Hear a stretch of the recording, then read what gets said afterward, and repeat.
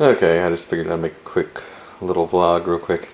I just tried one of these little popsicles that I bought at the Family Mart on the way home today.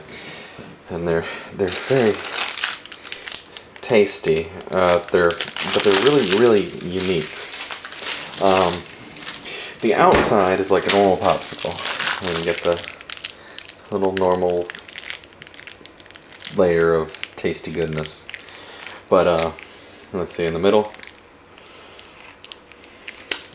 I don't know if you're gonna see that there's a layer. Get normal popsicle.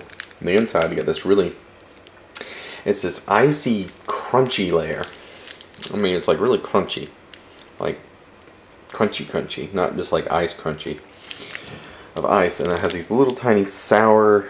You can see that little yellow and white dot. Those are these little candies, I guess, that are really sour and they're really tasty.